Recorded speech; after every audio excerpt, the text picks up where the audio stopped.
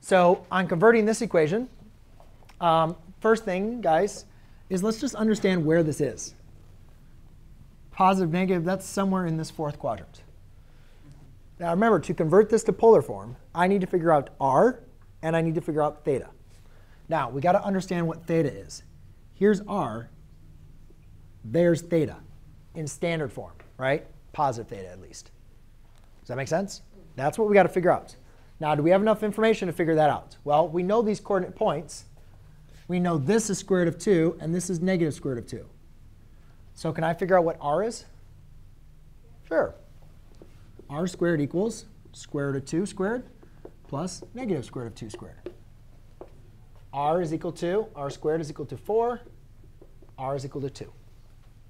So now we know the radius is equal to 2 if we're going to graph this in polar form. And now let's go ahead and figure out. Now, we can't figure out theta based on this information, but can we figure out alpha? Yeah, that's just the angle in a triangle. So what relationship would I want to do if I know these two sides to find alpha?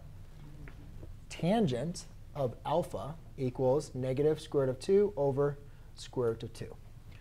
Now, hopefully, when you guys type this into your calculator, you got to understand, like if you type this in your calculator, in degree mode, this is going to give you what?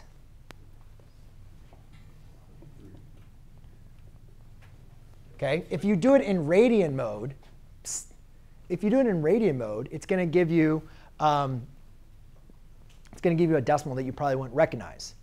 So it's important for also you guys recognize that this is an angle that you guys know, hopefully. Like you guys should hopefully recognize that what angle gives you -1 for a radian, which is equivalent to 45 degrees, pi over 4.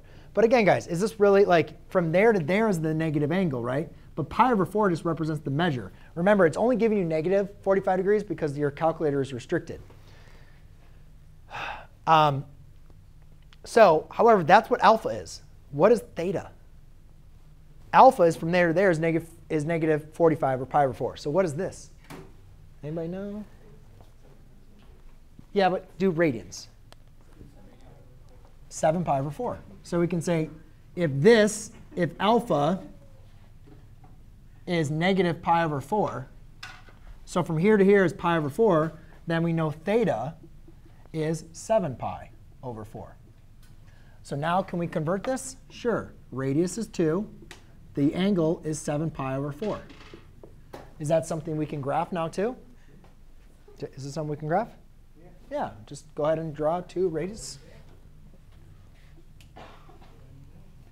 And then go to 7 pi over 4, which would be down here. So we have to do the circle thing to graph? If I give you a graph or something to graph in polar form, I'll give you the circles. So you won't need to create them.